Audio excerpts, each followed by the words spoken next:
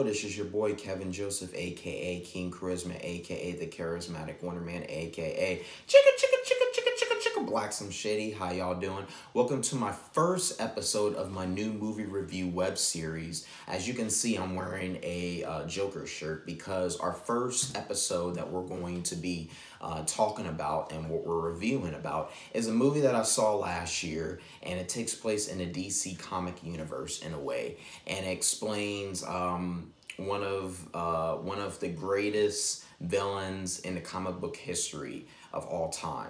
So you're probably wondering, what are we going to be talking about, King Charisma? Well, we are going to talk about the movie Joker. Joker was directed by Todd Phillips, and it stars Joaquin Phoenix as a titular character as Arthur Fleck in Joker, and Robert De Niro, who plays Murray in the movie. And it made a box office for $1.074 billion, and it got a Rotten Tomatoes score of 68%. Also, it's been distributed by Warner Brother Pictures. So the movie centers around a man who's a worker dressed as a clown to sell furniture, but he gets being treated with disregard by society. And from this movie, going on through the movie, he goes from this ritual transformation from a mentally ill patient to becoming one of the greatest comic book villains of all time, the Joker. And this movie has been beloved by many fans, and you can see throughout the entire movie that Joaquin Phoenix put out a great performance, winning him both the Academy Award and the Golden Globe Award for Best Actor. So let's talk about the pros of the movie. As I said before, there has been a lot of elements in this movie placed from the movie Taxi Driver, directed by Martin Scorsese. And if you can tell from this movie, Arthur Fleck's characterization is going through the same process that Robert De Niro's character in the movie Taxi Driver went through. And what I like about this movie is that Joaquin Phoenix's performance is very stunning. Like, you can tell he's very emotional, he's very charismatic, and you see this like darkness inside of him that you can tell that's transforming him from being this mentally ill patient from Arkham, who's working as a clown for selling furniture, to being a failed comedian trying to make it big, to now becoming the most popular movie villain character of all time.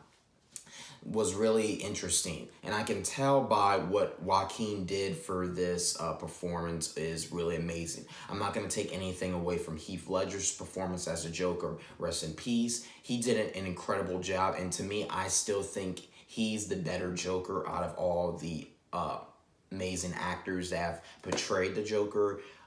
So I'm not going to take that away. But Joaquin Phoenix has put so much charisma into his character. And what I like is that he tries to show more of his emotion. You can tell through his eyes, his facial expressions. His characterization is pretty amazing for this movie. And if you have not seen Joker, you definitely should check it out. So that's one of my pros. Another pro that I will say is that I love all the characters in the movie, especially Robert De Niro's character. He plays Murray, who is a TV host slash comedian in a way. And you can tell that his character is a very difficult one, but you can tell that it plays a big part in this movie for Joker, because Arthur Fleck is kind of fantasizes him being with Murray. And I don't want to give out any spoilers because that's not what this movie review is about. But you can tell that these two characters will intertwine in the movie, and it will provide more characterization for Joaquin Phoenix's character. Of course, this is not a perfect origin story, and that's one of the cons I want to mention. So there's no clear indication of a real origin for Joker. We don't really know his real name, so Todd Phillips kind of put a lot of work into it. And I think one of the cons I will mention is that this movie drags out with its story. So many other characters that intertwine in Arthur Fleck in the movie, they kind of let him down.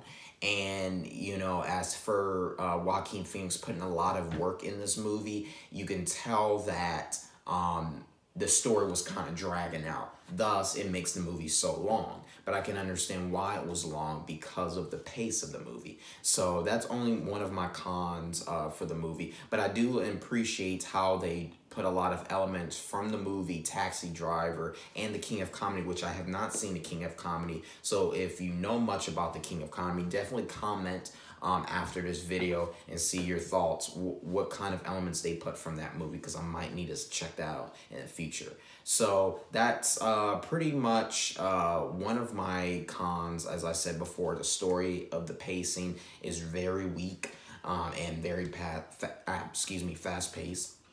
Another thing, another con I guess I'll mention is that I feel like the setting of the movie was kind of a little bit down. As you can tell, this is Gotham City, but of course, this is taking place around in Brooklyn, New York. And how Todd Phillips directed the movie, especially with the location, was really nice, but I felt like it was kind of sappy the way how they were treating things, of like how things were in the 80s.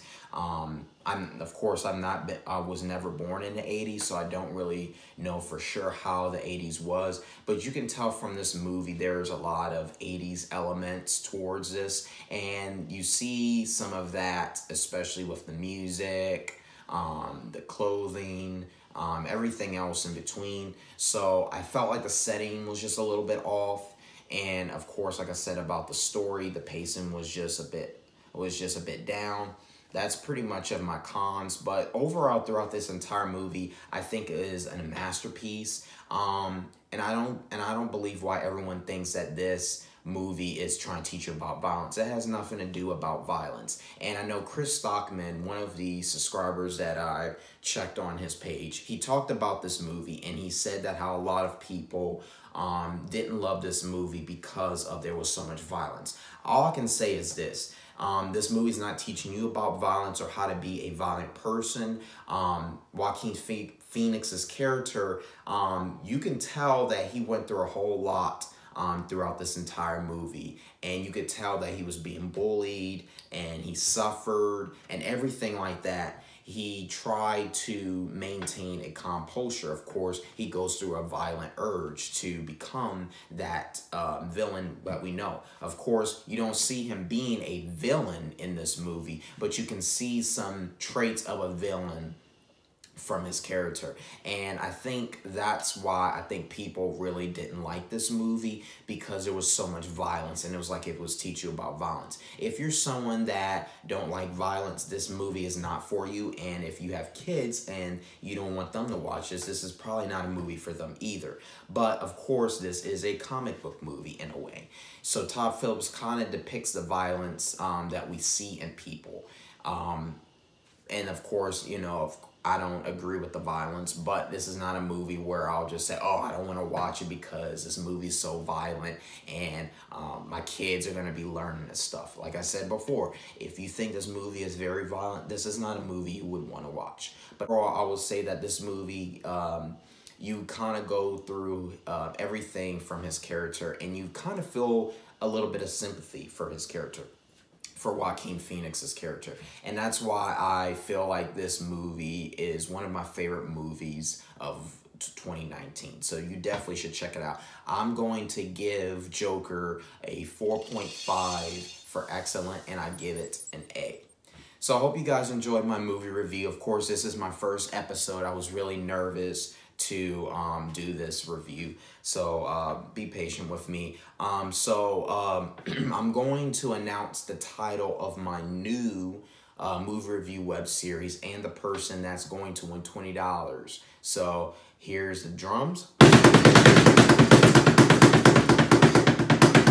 And the winner is Jake Nager for the title King's Kickass Reviews. So that's going to be my new title for my new movie review web series. So congratulations, Jake Nager. So shout out to him. And he wants me to say this. He wanted me to say from his words, he said, "Thank you, God, for giving me this opportunity. And I thank you for my good friend, King Charisma, for everything he's done for the videos and everything he's done for the Trojan community, because I went to Troy University."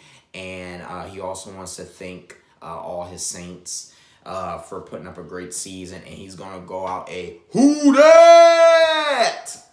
Because, of course, I'm a big Saints fan, as you guys know. So, congratulations to Jake Nager. You won $20. It will be sent to you on Vimo by the end of the week. And for my runner-ups, Catherine Hartridge and Austin Holmes, you guys still going to win something from me. So, you'll also get a little bit of money from me. I also want to shout out two of my best friends, Austin Holmes and Catherine Hartridge. Austin Holmes wanted me to say this to all my fans. He said, "Thank the Lord for giving me this opportunity for this competition, and thank you to King Charisma for having me to participate in this competition, and hopefully whoever wins this contest will use that money smartly as I would have had." But of course, Austin Holmes, you're going to win something. You too, Catherine Hartridge. Thank you guys for participating in this contest. And like I said before, there will be more contests coming soon. So if you haven't won anything, don't pout. We're going to come up with some more contests later on in the future. In the future. So can't wait for that. And thank y'all again for participating. But I want to say congratulations to the participants for this contest. There will be more contests going on throughout all my videos, including this web series. So if you enjoyed my movie review, like I said, it wasn't perfect, but I did what I could. Definitely give this a like, a big like, and subscribe to my YouTube channel. Also follow me at King Charisma 25 on Instagram, at King Charisma 25 on Twitter, and at King Charisma 22 on Snapchat. Very important. There will be more movies I will be reviewing. The next movie will start up with The Terminator. This will be one of the 6 Terminator movies where we will be reviewing. So definitely stay tuned for another episode of that. And like I said, I hope you guys enjoyed that episode, and I'll see y'all next time of another episode of King's Kickass Reviews. And by the way, let's end it with a lights, camera, King. Talk to y'all later. Bye-bye.